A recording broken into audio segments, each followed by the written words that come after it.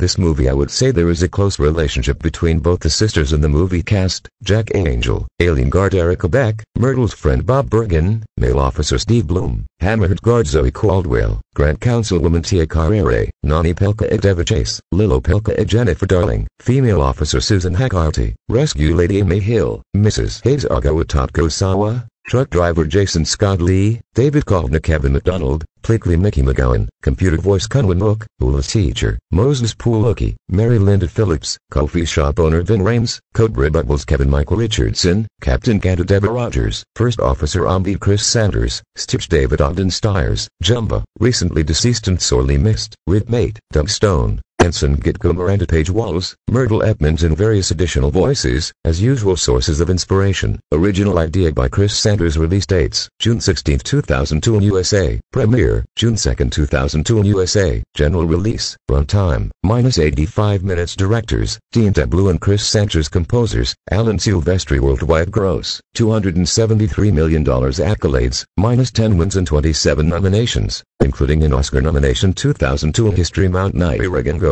erupts in the Democratic Republic of the Congo, displacing an estimated 400,000 people and killing about 147. The Sierra Leone Civil War is brought to an end with a Commonwealth victory. Unfortunately, Ivory Coast enters its first civil war following the mutiny led by General Robert Guy. The death of Jonas Savimbi also brings the Angolan Civil War to a close. Queen Elizabeth II of the UK celebrates her Golden Jubilee. Shortly afterwards, her mother passes away, aged 101, and is buried in Westminster Abbey. South African Mark Shuttleworth becomes the first African space tourist. East Timor, or Timor-Leste, regains independence from Indonesia. The Ubuntu train collision occurs in Tanzania, killing 281 people in one of Africa's worst rail disasters. The Rome Statute enters into force, bringing the International Criminal Court into effect. The African Union replaces the Organization of African Unity. Members of terrorist organization Islamiyah detonate a series of bombs in nightclubs in Bali, killing over 200 people in the worst terrorist act in Indonesia's history. Several armed Chechens seize the Dubrovka Theater in Moscow for 3 days.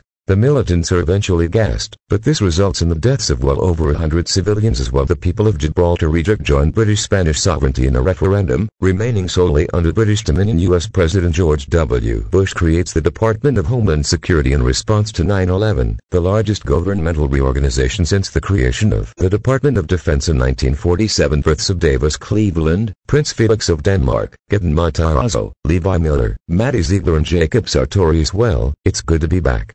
It's been a pretty hectic time around here lately. First I got snowed in at my grandma's down in London thanks to the beast from the east. Then when I got home I had to replace my aging computer because it wouldn't stop crashing.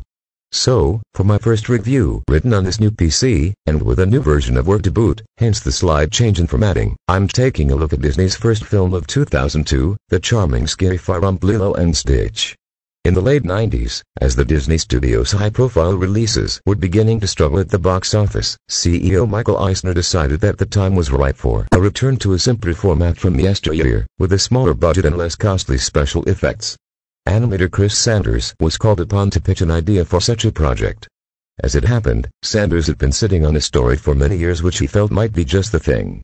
Back in 1985, he'd created a strange little creature in a doodle which he named Stitch, with a loose idea in mind about an ugly duckling type of story set somewhere in the forests of the Pacific Northwest.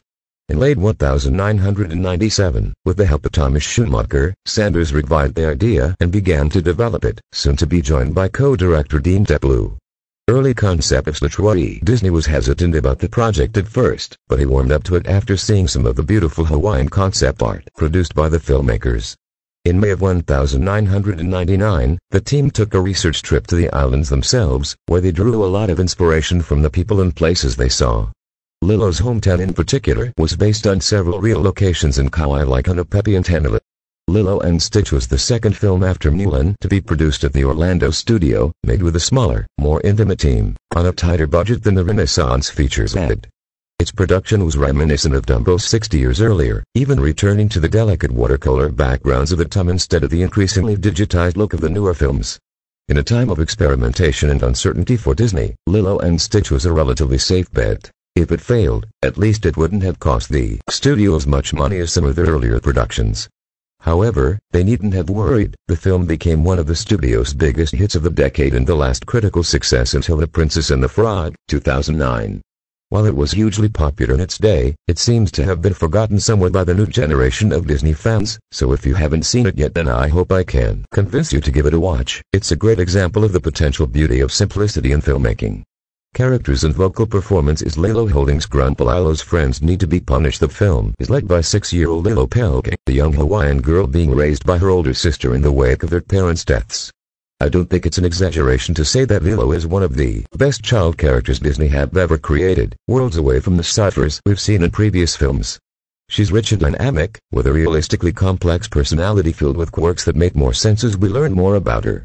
At the start of the film, she has no single goal driving her onwards. She's simply trying to move on from the tragedy that has robbed her family, using a series of coping mechanisms. For example, one of her first scenes has her trying to explain to her Hula teacher why she needs to feed Pudge, a local fish, a sandwich every Thursday. According to Lilo, Pudge controls the weather. Although this might seem odd at first, we later learn that her parents were killed in a car crash during a rainstorm, making her dedication to Pudge feel much sadder in hindsight. It also explains why she takes it so personally when Myrtle criticizes her for it. Lilo's main problem at this point is that she's suffering from loneliness. She is separated from her sister by a large age gap and the other girls her age all think she's weird, so she's reduced to latching onto Myrtle and her cronies regardless of their open contempt for her out of desperation. The writers do a great job at portraying her situation believably, and it's heart-wrenching to see her clinging to her homemade doll's grump or wishing for the nicest angel you have to be her friend in a matter-of-fact tone. This is a child, barely of school age, who has already dealt with so much pain in her short life that it has become commonplace to her. Lilo Cuddling's Grandpa Lilo wishes for a friend. One subtle but key part of Lilo's characterization is her desire for some control over her life, undoubtedly born out of the trauma she's suffered. Judging from the photograph she keeps of her family and the gentle way the adults deal with her and Nani, the accident in which their parents died must not have been long ago. Lilo's response to this tragedy seems to be to try to impose some kind of order in her life with routines and hobbies, many of which, such as feeding Pudge, are designed to prevent such a horrible incident ever occurring again. Her passion for photography may also be related to this desire to keep things the same, capturing seemingly random moments for posterity in case the worst should happen again. Perhaps she even feels like she's protecting the tourist she snaps, in a way. Although there was also an abandoned racial angle, which framed her photography as a means of regaining control of her identity from the objectification of the tourists by turning the lens on them. Lilo photographing the fat tourist outside of trauma. You could also make a reasonable argument that Lilo's behavior is the result of her being autistic. She sticks to specific routines and gets upset if they're questioned or disrupted. She's very intelligent, tends to be obsessive about her interests, and has trouble writing people's emotions, as we see from our apparent obliviousness to Myrtle's hatred of her and our confusion over Nani's grief the night before their separation. It's never been confirmed by Disney, but it's still a possibility and makes for an interesting way to look at her character. Lilo in the hammock. Once Stitch arrives and meets her, Lilo is quick to take him in and becomes his staunchest defender, even after he repeatedly causes havoc with her life and family.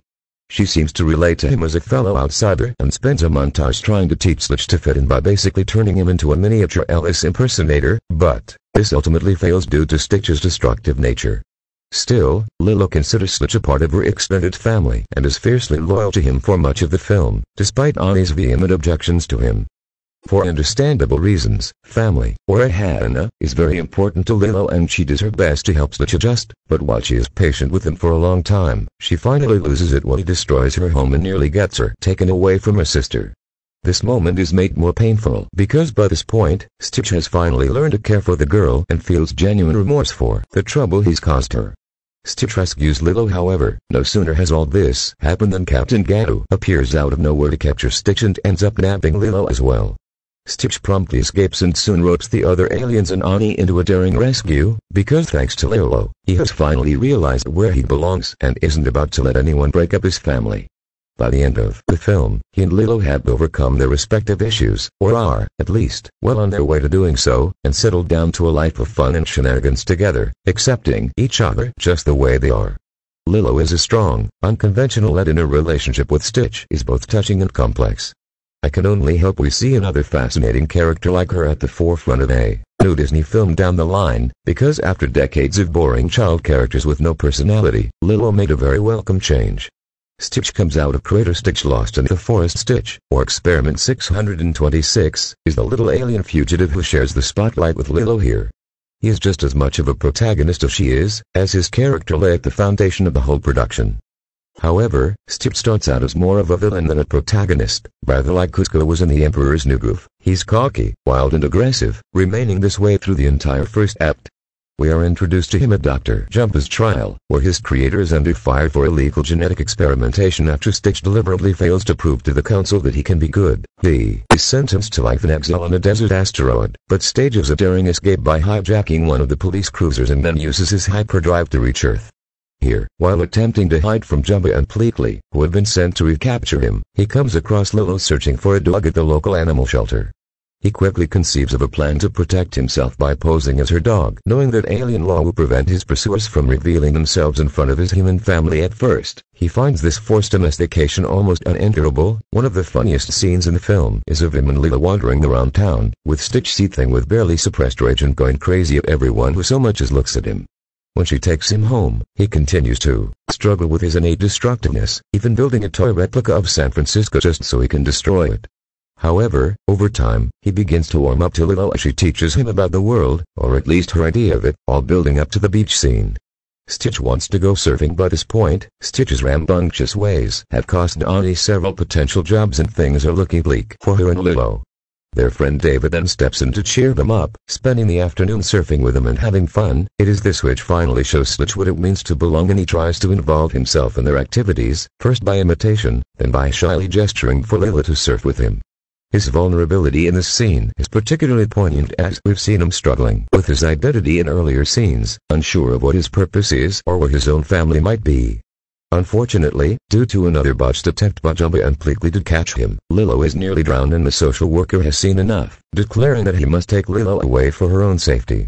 That night, knowing that the mess is his fault, Stitch guiltily leaves the Pilker at home, taking with him Lilo's reassurance that she will remember him and a copy of The Ugly Duckling, a story which he has come to identify with. Out in the nearby forest, he turns to the page where the duckling's family finds it and begins waiting for his own family, tragically unaware of the circumstances of his birth when Jumba finds the little alien the next morning. Stitch is a changed creature, no longer wild and destructive. He has grown calm and learned to express himself in words, which clearly surprises Jumba. However, the tactless scientist insists that Stitch cannot ignore his programming and, rather stupidly, tells him that he's going to take him apart, leading to the chase and fight which destroy Lilo's home. Councilwoman puts Stitch with family after Lilo is accidentally captured. But Gantu, Stitch bravely takes it upon himself to rescue his friend, having internalized her message that being part of the family means nobody gets left behind. Stitch is highly engaging because he goes through significant character development in tandem with Lilo. Both start out as misunderstood orphans with no place in the world, but they help each other to form individual identities and wind up as good friends. Everything from their sizes to their names binds them together. Lilo means lost in Hawaiian, the very word Stitch describes himself with late in the film, so together their names could be taken as lost and pulled together. The friendship between these two is one of the best developed we've seen thus far in the canon, which I think is one of the key reasons why the film was so well received. People relate to realistically portrayed relationships, and it's easy to root for these two adorable misfits, creating a solid core around which the rest of the film is based. Nani looking at superhero Stitch, Nani holding the hammer, Nani cuddles Lilo, and bet another strong character is Lilo's older sister, Nani, who has become our guardian in the wake of their parents' deaths and is struggling to adapt to the role. It is thanks to Nani that Lilo and Stitch meet at all, because after sadly overhearing Lilo wishing for a friend, she comes up with the idea of getting our dog. Of course, this doesn't quite go to plan and they end up with Stitch, who starts out as a little blue nightmare that causes mayhem wherever he goes. It's easy to sympathize with Nani, especially once you get older. She's doing the best she can, but she's too young herself to be handling so much responsibility by herself. Her official age is 19, apparently. At a point in time when she should be just starting to build a life for herself, she has had to put everything on hold to look after her sister. Judging from the trophies we see in her room and her skills in the waves later, she seems to have been a budding surfer at one point, but she's had to put the dream on hold to act as a parent to her sister. Nani's relationship with Lilo is nicely handled. They feel just like real sisters, having blazing rose one minute and then cuddling together the next, but their dynamic is complicated by Nani's new role as her sister's guardian, a position which neither is fully comfortable with yet. I like you better as a sister than a mom. Despite her frustrations, Nani tries hard to be patient with Lilo and is very protective of her. As she says to Cobra Bubbles, she's the only one who understands Lilo, and although her sister's quirks do still sometimes perplex her, she has learned to live with them. She doesn't get angry with Lilo for getting into a fight, but she does have her limits. Like any real person, Nani has a breaking point, which she reaches after Lilo purposely messes up the visit with a social worker. Even then, however, she keeps herself under control, smacking the floor and screaming into a pillow once Lilo's gone to avoid taking out her frustrations on her sister. Nani holding Lilo's arm. Nani's idea of getting Lilo a dog when she's lonely is a great one, even though it will put further strain on their presumably limited finances. Once Stitch arrives and starts proving troublesome, Nani still makes a valiant effort to accept him after Lilo reminds her that Stitch is now a part of their Ahana, but it's no picnic dealing with him. It's implied that she and Lilo haven't been having much luck with social workers up to this point as it is, but Stitch makes everything 10 times worse, costing Nani her job and preventing her from getting a new one. Despite all this, however, she never tries to insist that Lilo give up Stitch after that one time, and even seems to warm up to the little alien after a while. Unfortunately, this budding acceptance is promptly ended during the beach scene, where Stitch nearly drowns Lilo accidentally.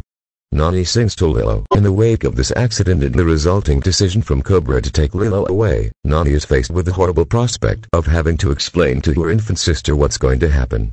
Unable to find the words, she instead chooses to sing a beautifully tender rendition of the famous Hawaiian classic, Aloha, holding Lilo close to her as she sings her heartfelt farewell. After racing out the next day for one last job opportunity, things get even worse as she sees a fire truck turning onto her street while she's gone. Your heart just drops with hers as you imagine the possibilities that must be running through her head. We then get one of the most brutally real scenes in the film where Nani argues in vain with Cobra as he puts Lilo in the car, ready to take her away forever. Her pain over losing our sister is tangible and almost too real, only made worse when she sees Lilo being kidnapped by Captain Kanto and gets left behind, powerless to stop it. Nani sobbing. Crucially, it is Nani who instigates the rescue operation, with the help of Stitch. Jumba and Pleakley are keen to stay out of it and try to feign ignorance of the whole thing, but Nani angrily insists that they help her get Lilo back. When they still refuse, she collapses, hopeless and crushed at the thought of losing her beloved sister, but then Stitch steps in and galvanizes the others into action. It is this act which solidifies the bond between him and Nani once and for all, as she sees how much he truly cares about Lilo. Once everybody is safely back on the beach, Nani thus embraces Stitch as a part of hers and Lilo's Ahana. Her family is safe at last, and with that, her arc is complete. Jumba says unleash a Jumba. Listening to Hound Dog among the other alien characters, our main one is Dr. Jumba Jekada. This is the guy responsible for creating Stitch, or Experiment 626, a crime for which he is locked up in the film's prologue. However, the Grand Councilwoman ends up making a bargain with him after being convinced by Agent Pleakley that only Jumba knows Stitch well enough to be able to catch him, offering him his freedom in exchange for Stitch's capture.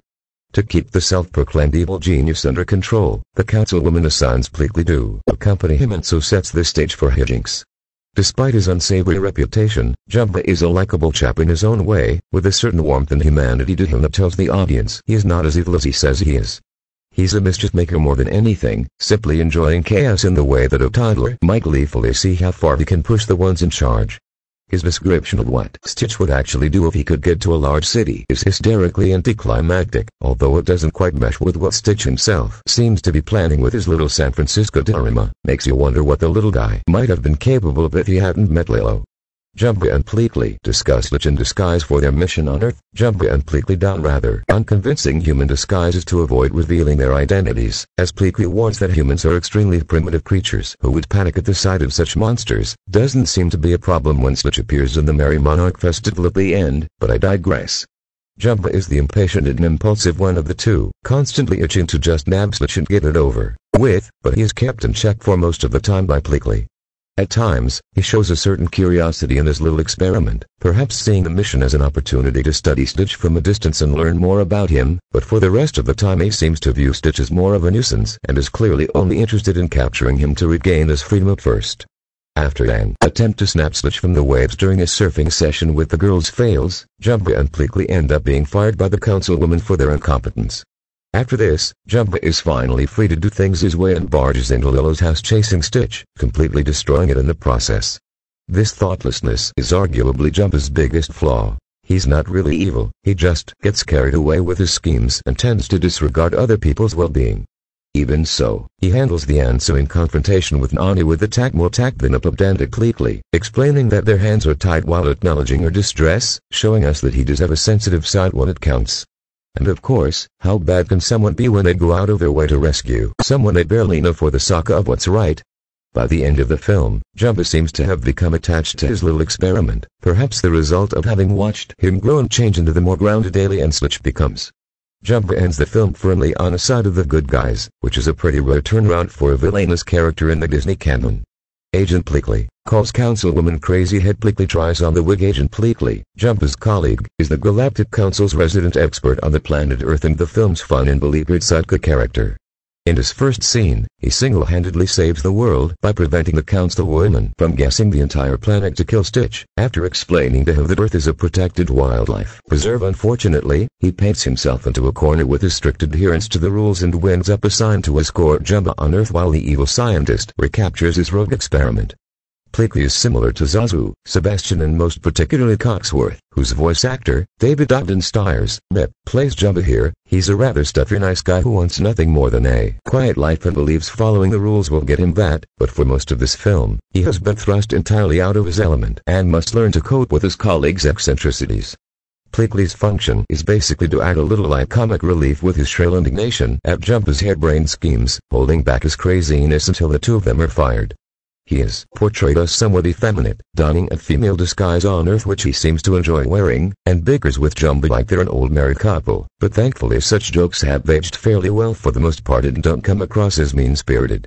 Pleakley is definitely a character we're supposed to like, and it's easy to do so. Pleakley explains misuse of galactic resources. The only time where Pleakley's attitude becomes problematic is after Lilo's kidnap. Despite Annie's obvious distress, Pleakley rather tactlessly continues to brush off her pleading for them to bring her sister back, too fixated on following protocol to think of comforting her. Still, once Stitch has initiated the rescue, Pleakley does, reluctantly, go along with the others, and afterwards, on the beach, it is he who suggests to the Councilwoman that Stitch be allowed to stay with his new family. He may be a bureaucrat, but he's got a heart, possibly several, being an alien. Cobra Bubbles at the door for the role of Cobra Bubbles. Keith David was initially considered, will be coming back to him down the line, but the character ultimately went to Ving Rhames and bears a resemblance to the gangster Marcellus Wallace from Pulp Fiction, 1994, who Rhames also played. Cobra is a social worker, special classification, who has been tasked with making sure Lilo is being properly provided for after her parents' deaths. In his presence lends the film a degree of seriousness which might come as a surprise in this otherwise light-hearted film. Although he is a rather imposing figure in his dark suit and glasses, Cobra is not a villain and is never really positioned as one, which I appreciated. He is simply doing his job, and it is made clear that he genuinely cares about Lilo's well-being, as he keeps a close eye on proceedings during his time in Hawaii. It's easy to see how bad things look from his perspective. The very day he meets Lilo and Nani, he finds the 6-year-old home by herself, with the stillbone and the door locked and nailed shut, while Nani is calling threats through the dog door and holding a hammer. Things don't improve inside, with Lilo displaying clear signs of lingering trauma. My friends need to be punished, and reciting what she thinks he wants to hear as if by rote. Cobra on the beach with Nani the next day, he returns to the house after hearing that Nani has lost her job and is introduced, quite violently, to Stitch, a monstrous-looking creature which Lilo cheerfully announces is her puppy. The fact that they are buying new pets at a time like this can't look good to Cobra. After tasking Annie with finding a new job, he then watches as she tries and fails time and time again to secure one, apparently unaware of Stitch's involvement in the chaos, before finally witnessing Lilo's near drowning while surfing. This is the last straw, and Cobra, although clearly disappointed and upset with how things have turned out, is forced to tell Nani that he must take Lilo away. His conviction is only reinforced the next morning when he gets a strange call from Lilo about aliens and chainsaws, and then arrives to find her all by herself again, standing outside the flaming wreckage of her house. Really, after what he's seen, do you blame him for thinking Lilo might be in danger living with Nani? Nonetheless, it's still a real punch to the gut when he puts Lilo into his car. It feels so final, and his angry argument with Nani about the appalling state things have gotten into only makes it worse. Cobra talks to Nani at the end when Lilo promptly escapes. Cobra is just as worried as everyone else, but we don't see him again until the final rendezvous on the beach. Here, he has apparently grasped enough of the situation to understand what's going on. It's revealed that he's a former CIA agent with previous experience of alien contact, so he likely suspected Stitch's true identity all along, and is the brain of it, reminding Lilo about her purchase of Stitch at the animal shelter, knowing that the alien's devotion to following rules will create a loophole allowing Stitch to stay. Essentially, this means that Cobra is responsible for keeping Lilo's family together, making him a very effective social worker and a great friend, to boot. I must admit he's my favorite character. Grand Councilwoman Reeds charges the Grand Councilwoman, head of the United Galactic Federation, has a small but pivotal role as she holds power over Stitch's fate.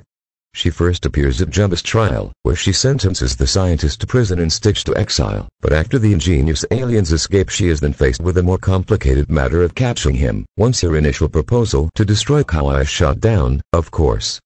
She cleverly traps Pleakley into joining Jumba on the mission and proceeds to keep tabs on them both throughout, until she finally loses patience with them and replaces them with Captain Gadu, offering him a chance to redeem himself after letting Stitch escape in the first place. After Gadu, too, fails in his mission, she finally comes to Earth herself, only to find that the once uncontrollable Stitch has now mellowed into a more reasonable alien. This puts her in a bit of a bind, because she cannot change what the Council has decided and yet sees for herself that exile is no longer a fitting fate for the little guy. Her happy reaction when Lilo presents her with an excuse to let him stay on Earth shows us that, for all her sternness, she is a fair and good-hearted leader who's willing to do the right thing, even if it is mean bending the rules slightly. Incidentally, she also offers her fair share of comedy with her dry sarcasm and obvious contempt for Jumba and Pleakley. Captain Gadu catches Stitch. Captain Gadu is the closest thing to a full villain in this film, due largely to his obvious hatred of Stitch, which seems to be founded in some sort of alien racism. He is a towering behemoth of an alien who was initially put in charge of transporting Stitch to the asteroid that he is to be exiled on, a task which he takes evident delight in, at least until the little darling bites him on the finger. However, Stitch proves too resourceful for Gadu and quickly escapes the ship on a hijacked police cruiser, humiliating Gadu and motivating a strong desire for revenge. He gets his chance later in the film after Jumba and Pleakley have failed to bring Stitch back by the appointed time. The councilwoman hands the mission over to him and he departs immediately, capturing the little alien almost as soon as he arrives, with a surprising amount of stealth for such a massive creature.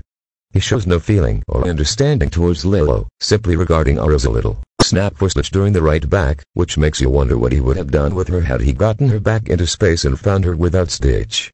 Gadu and Stitch have the final showdown in the skies in which he describes Stitch as vile, foul, flawed and an abomination, suggesting some sort of blood supremacy hang-up regarding Stitch's unusual origins, but the little alien finally triumphs and destroys Gadu's ship, leaving him clinging for dear life onto Stitch's.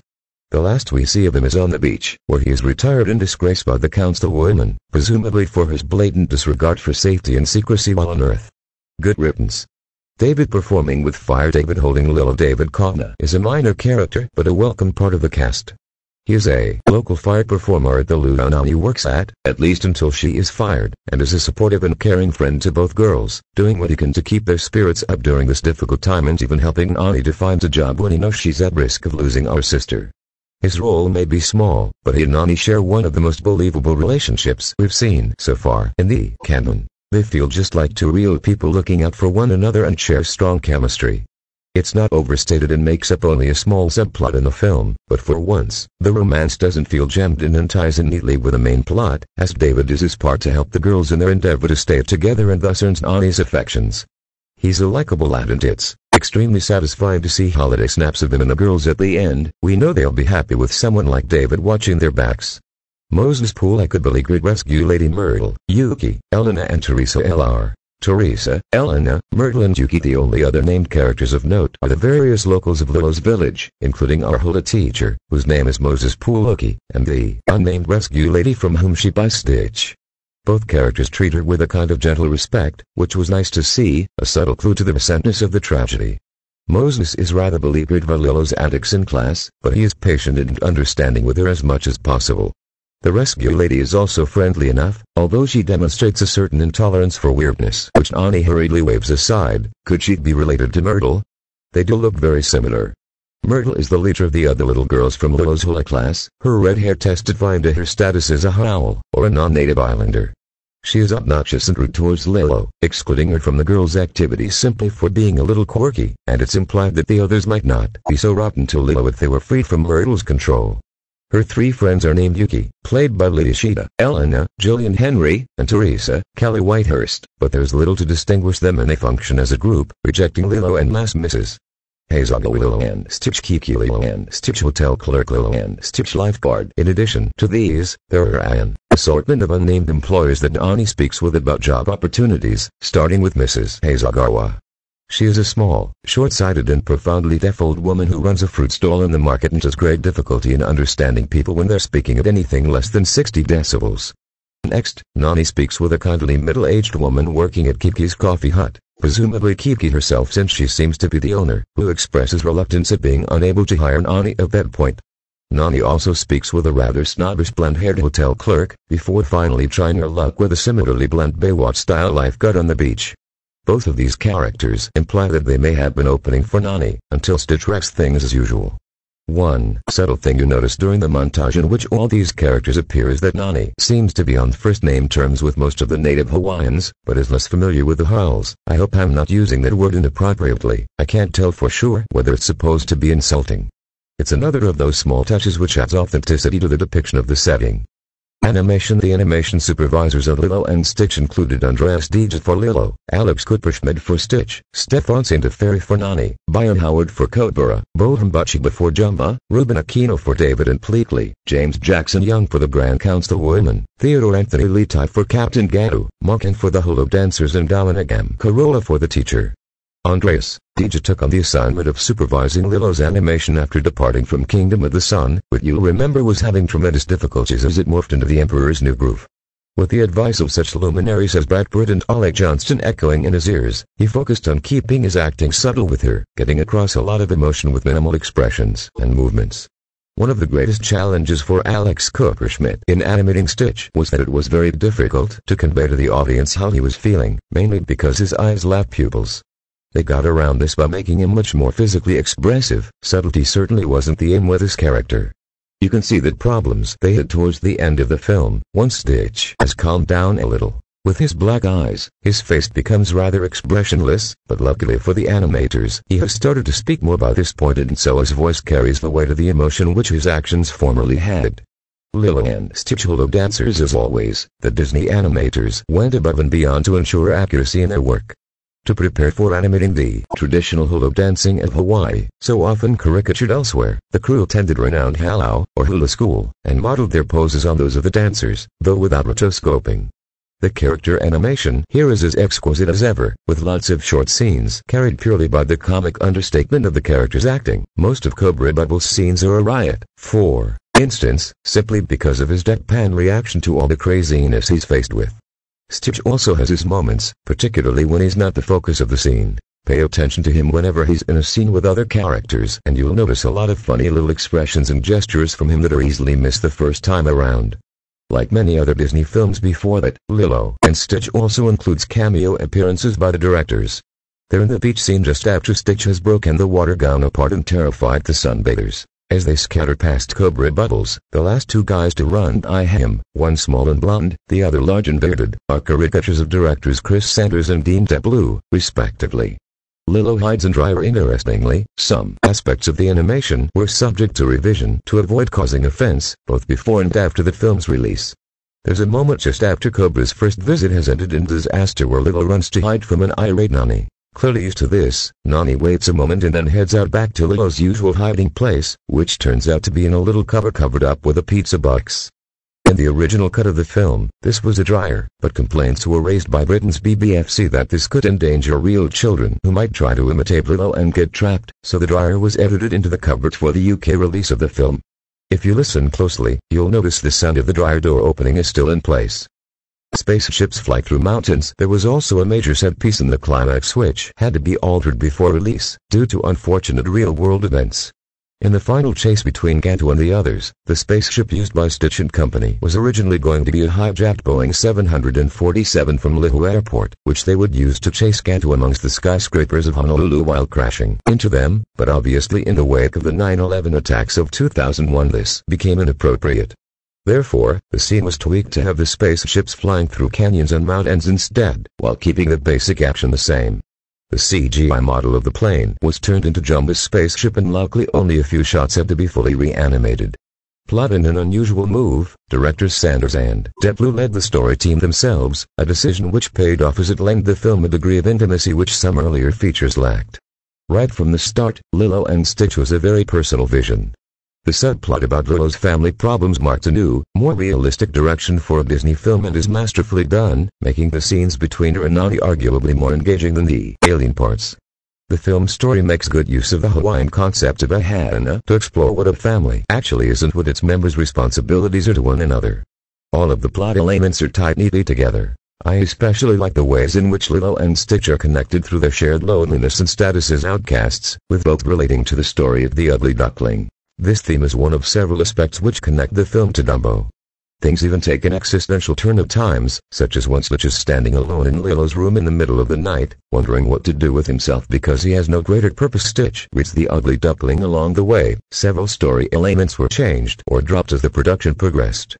In early draft, Stitch was planned to be the leader of an intergalactic gang, with Jumba set up as one of his former cronies, who was then summoned by the council to capture the little rogue.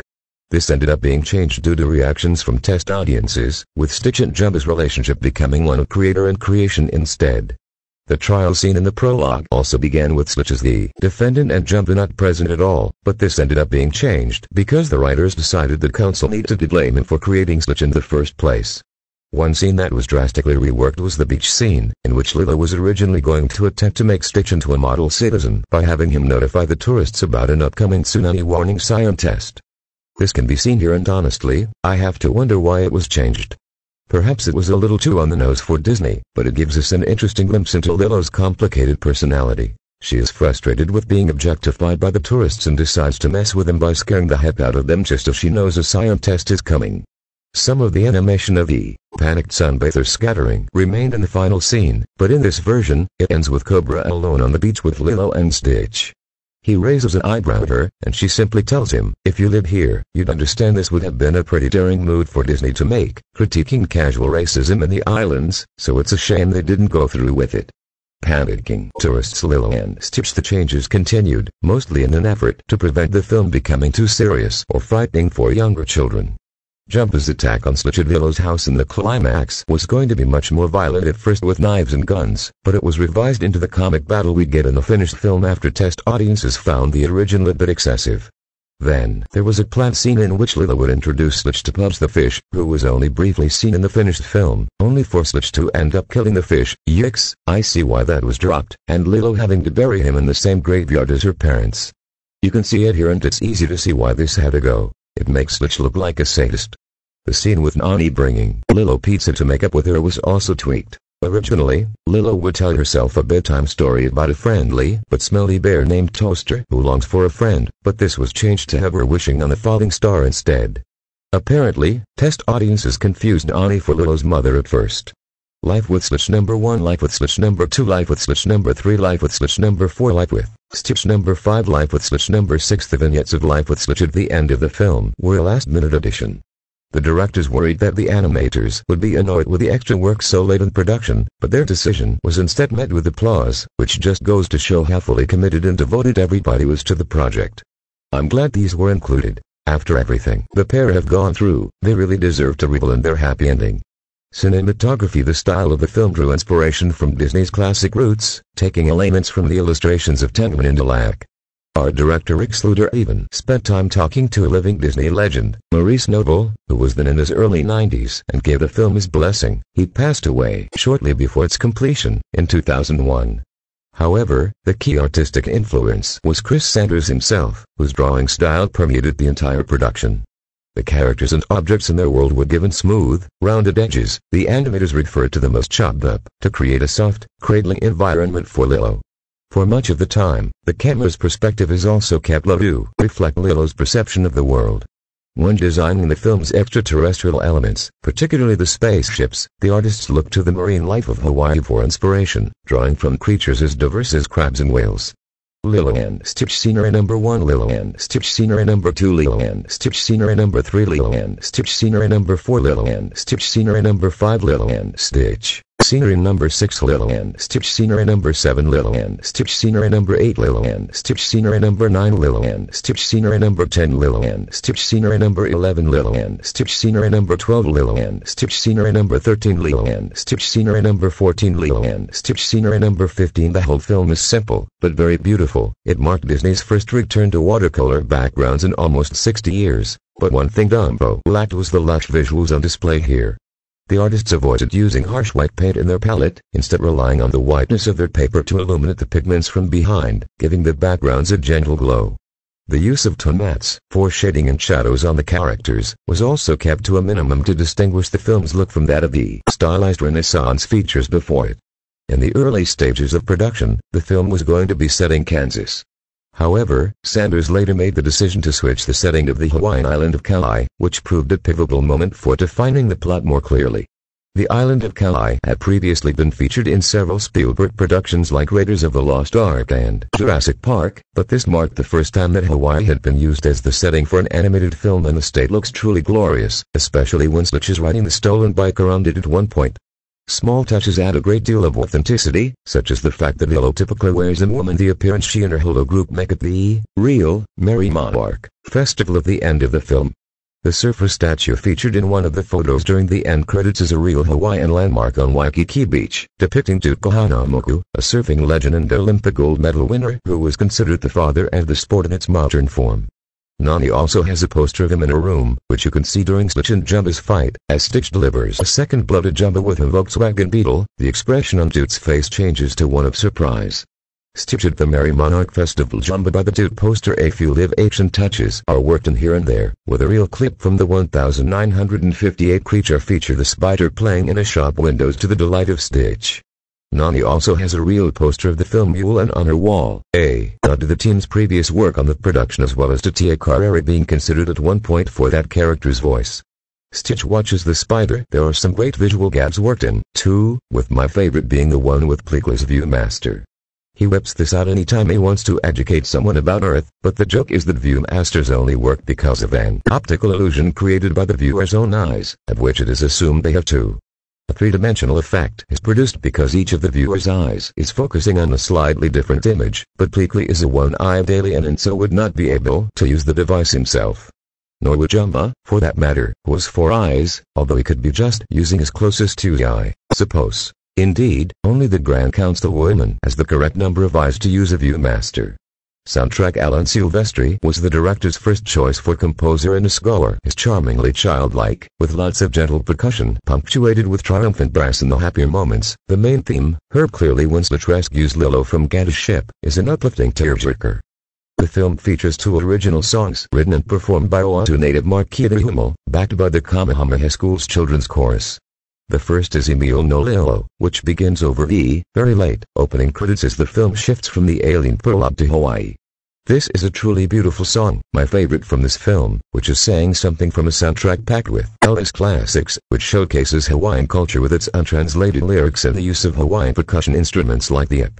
In English, the song is all about the beauty of Hawaii and pays homage to its last monarch, Queen Liliuokalani, whose composition along there was also featured. Emil no Lilo imagery number 1. In case you missed him, this is Pudge. Emil no Lilo imagery number 2. Emil no Lilo imagery number 3. Emil no Lilo imagery number 4. However, the song is not without some controversy. Some critics have noted that the melody and lyrics have been taken from other historically significant Hawaiian songs, including Kokauhinoa and Kauai Kamoku, which has caused some friction now that Disney owns the copyright to these snippets in Emil no Lilo. Lilo and Stitch may well be one of Disney's more culturally sensitive offerings, but this note makes it clear that cultural appropriation is a difficult thing to pull off without causing offense. Hawaiian roller coaster ride imagery number 1. Hawaiian roller coaster ride imagery number 2. Hawaiian roller coaster ride imagery number 3. Hawaiian roller coaster ride imagery number 4. Hawaiian roller coaster ride is the second original song of the film, and it's a lot of fun, very catchy with a cool tropical beat to it. It plays during the pivotal beach scene just after Stitch has wrecked Donnie's last attempt at getting a job, when David suggests that they enjoy a spot of surfing to lighten their moods. Stitch goes through some character development over the course of the song, slowly realizing what being part of a family is like and shyly attempting to make his way into Lilo's. Naturally, given Lilo's enthusiasm for the king, the soundtrack is also packed with plenty of great Elvis numbers, most of which are used cleverly to fit the theme of the scenes they're featured in.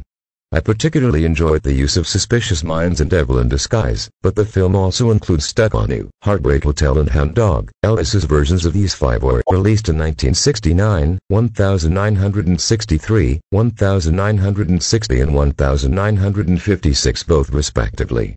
Elvis Presley did several films, concerts and personal appearances in Hawaii, which could explain Lilo's fascination with him.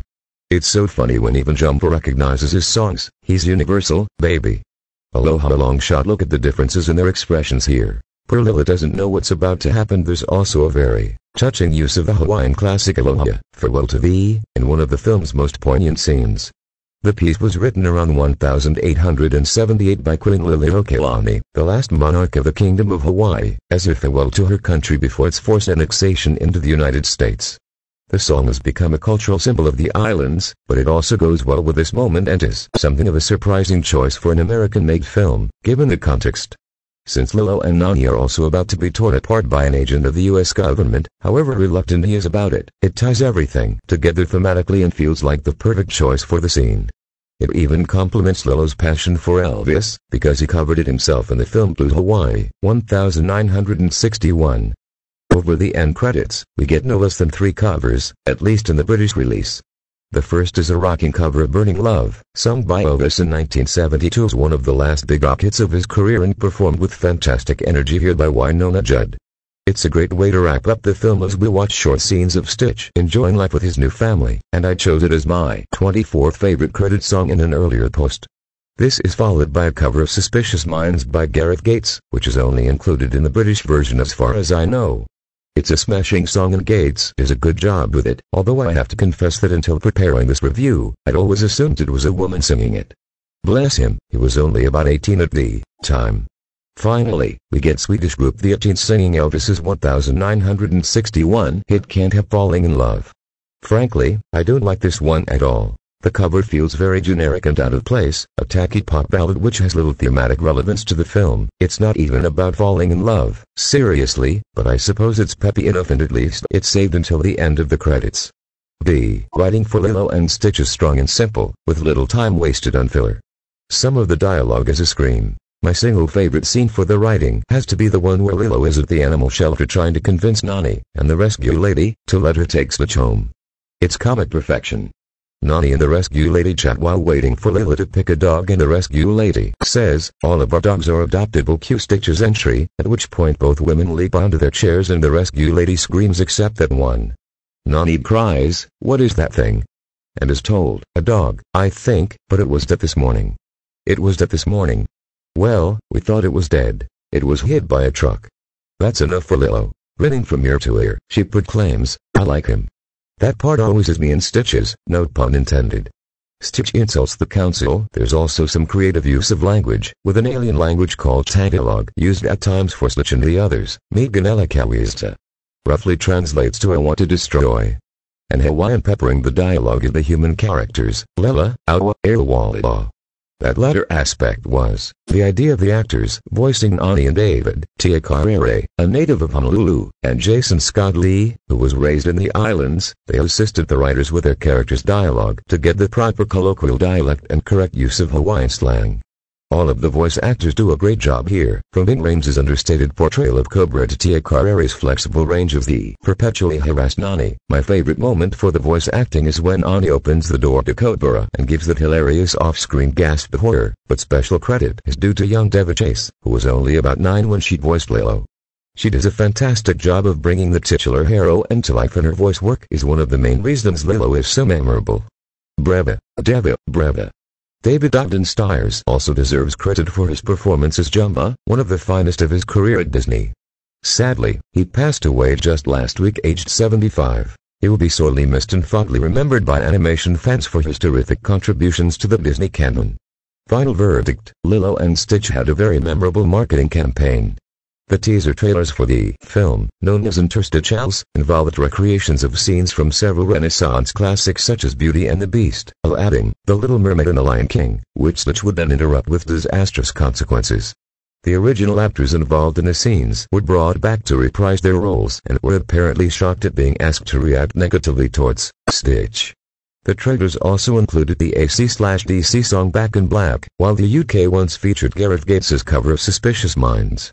Upon release, Lilo and Stitch did well with critics and audiences alike, becoming one of the few real successes for Disney that decade. Christopher Finch complimented the character animation and Stephen Cavalier called it fresh and original. It was nominated for the 2002 Academy Award for Best Animated Feature alongside Disney's other release from that year, Treasure Planet, but both lost to the Studio Ghibli classic Spirited Away, which I'm sure you agree is fair enough. If they had to lose, they could hardly have done so to a more worthy opponent. Funnily enough, Spirited Away was distributed by Disney and also starred David Chase and David Ogden, stars in the English dub. The film was released to VHS and DVD in late 2002, with a second special edition DVD following in 2009 that featured a making-of documentary, deleted scenes and games. In 2011, the film then got a Blu-ray release as part of a two-movie collection with its direct-to-video sequel from 2005, Lilo and Stitch 2, Stitch Has a Glitch. That was just one of the spin-offs generated by the film's popularity. There was also Stitch, the movie in 2003 and a TV series which ran from 2003 to 2006. A third sequel was released to television in 2006, Lilo and Stitch, which served as the conclusion to the TV series. There was even an anime version titled simply Stitch, which ran in Japan from 2008 to 2011, with further TV specials in 2012 and 2015. Most recently, a Chinese miniseries, called Stitch and I, debuted in 2017, with the English-language version playing across Southeast Asia just last month. Looking back on Lilo and Stitch now, nearly 16 years on, good grief, that long. It still stands strong as one of Disney's most unexpected classics, with a reputation that only continues to grow as time goes by. Everything about it just works so well, the plot, the characters, the style, it all meshes beautifully into a warm and funny world which you never get tired of revisiting. Although most of Disney's films from the early 2000s have gone on to grow their own devoted fan bases, Lilo and Stitch never needed to worry because it had won from the beginning. If you've not seen this one, I definitely recommend it. It's a welcome change from the computer-dominated world of modern animation with its organic tone, but more than that, it's a good story well